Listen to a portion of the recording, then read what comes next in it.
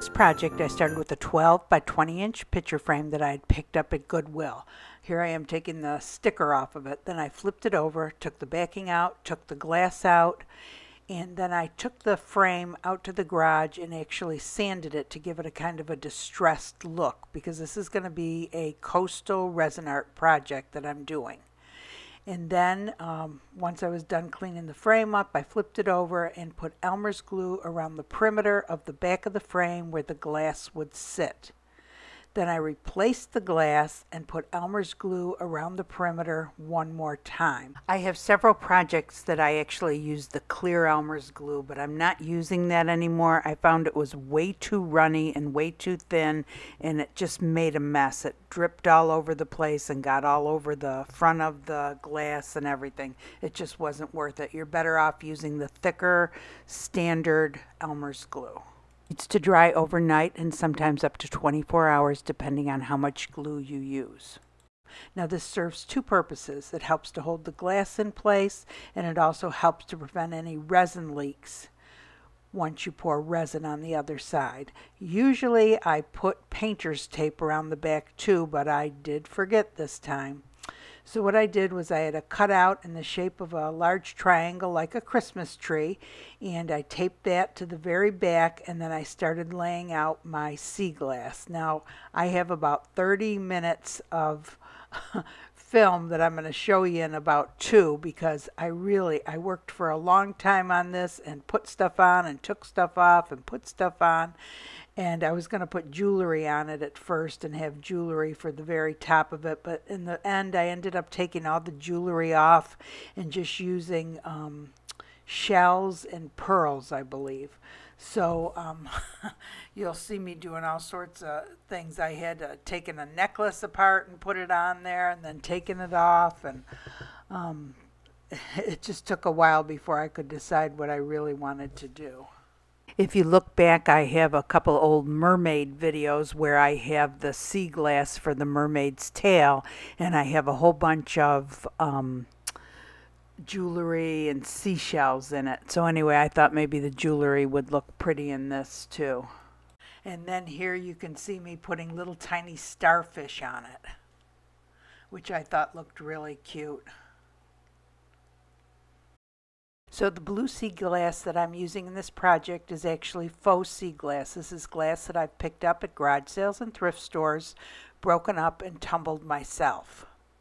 Other things that I look for at garage sales and thrift stores are jewelry, frames, and I've even picked up shells from garage sales.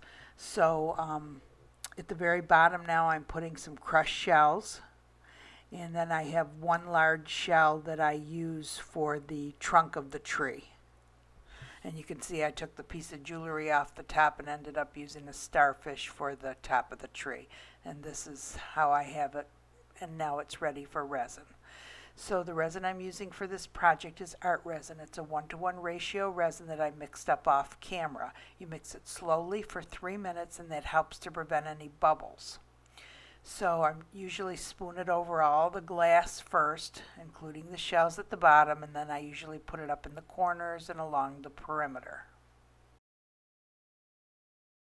So now you'll see me putting a little bit more resin on, pushing it up around into the corners and along the edges. Even though this says it's self-leveling, it really isn't. You have to make sure you push it up into the corners and that everything's covered, or you'll end up with some empty spots. And here I have the little kitchen torch getting rid of all the bubbles. I put the starfish at the top and decide it needs a few more shells and a few more pearls.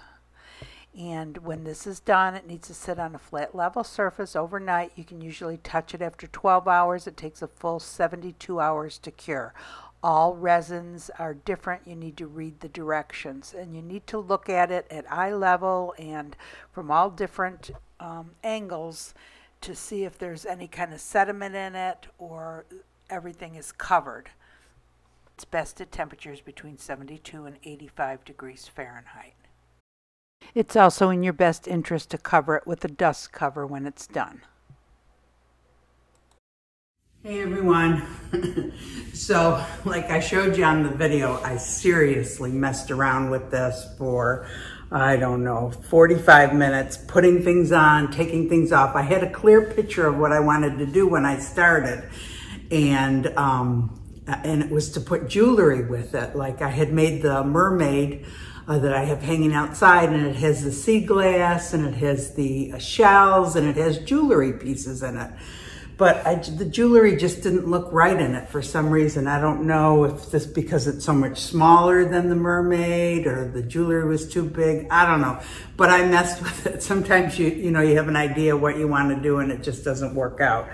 But I think this turned out pretty. I'm almost thinking next time I might like make another layer of the sea glass on top of it. I don't know. What do you guys think? And I don't know. I think it still turned out real pretty, but I almost think it's so flat. It would be kind of nice if I had more piled on top, but maybe I'll try that next time. Anyway, I wanted to show you my garage sale finds. One of the things that I started taking apart in this video was a necklace. I actually got 4 beautiful necklaces. I think they're vintage necklaces. I don't know. The lady said, the lady that was having the garage sale was probably a little older than me.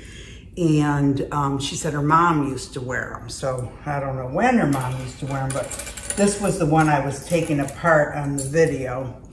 This is part of it that's still together. It's so pretty. And then all these pieces here. And so that was $2. I should have bought the other ones too. Look how pretty this one is. $2.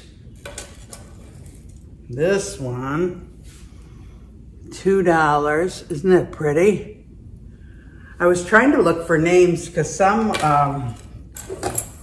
costume vintage jewelry is really valuable. Of course, crazy me, I take them apart. And that's another one, $2. I thought they were so pretty. Anyway, so that was that. And I also got, look at this bottle, $1. And this is thick, really thick glass. This would be great for to break up and tumble for sea glass. Isn't that, and beautiful. Look at the color of it. And see, it's blue all the way through. It is just such a pretty color. And then the other thing I got that I showed on my last video was this container. Isn't that cute? I actually got 2 glass containers to put my glass in. And this is so pretty, but the first one I broke. That's a bad thing about glass containers. When, if you put your glass in glass, you have to put it in gently because it can break. And that's what I did with the other one. I was saying to myself, be careful as I did it. And of course I broke it. But anyway, so this is real pretty. And I got two of these at the garage sale. These are frames. He was, he said $10.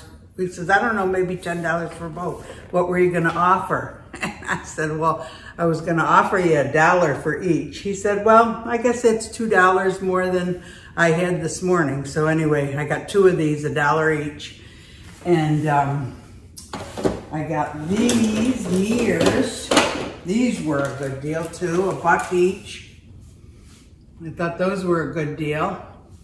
And then I got, I don't know why I keep on thinking this is a mirror. This isn't a mirror. I got this picture frame for $2. I'm gonna paint it white, I think. So that was a really big one. And then I got these 2 for $1 each. The only thing is, this one, I didn't realize it until after I took it, has a little scratch on the side there, so maybe I might have to paint it, but $1 each. Oh, this was the other one. They were identical. They were $1 each. Anyway, I got some good garage sale finds this past weekend. And oh, back to my Christmas tree.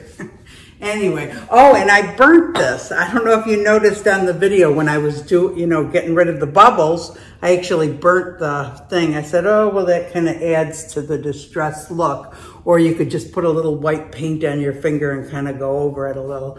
But anyway, all right, well, I hope you guys enjoyed the video. If you did, give it a thumbs up. That helps the channel.